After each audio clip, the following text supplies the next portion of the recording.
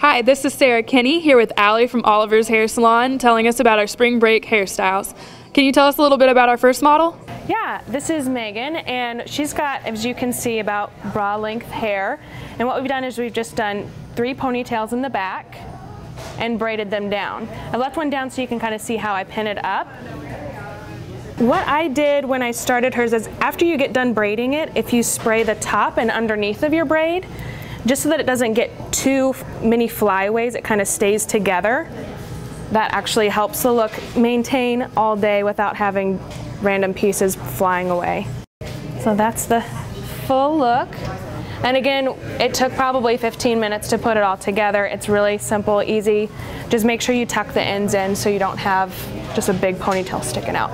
Ideally, you want something that's maybe collarbone length and longer. That's going to give you a longer braid, and it's going to give you a really nice full bun. You can kind of tweak it. I've seen people use the headband and just tuck the hair over the headband, and it gives kind of the same effect, but you just won't get the braiding in. And with Jessica's, we just took her top section out and left it aside, and we just pulled her hair back and put it in a bun. And then to add just a little something extra just to make it pop, we put a necklace underneath.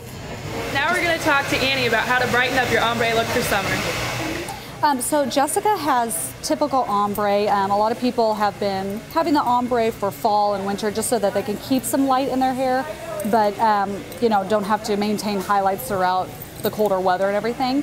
So with the sombre, we just go a little bit lighter with putting more around the face and darkening it up where it's dark here. All right, next we're going to see Megan's hairstyle. Thank you, Jessica. So can you tell us a little bit about Megan's hair? So this is Megan. She has the sombre look where we've pulled the pieces up towards the top, making it a little bit lighter around the face, using the balayage style to pull it through the top and just make it a really soft transition between going dark into the light. So it's really good for spring and summer. So there you have it from Oliver's Hair Salon on 119th and Metcalf. I'm Sarah Kinney. We'll see you next time.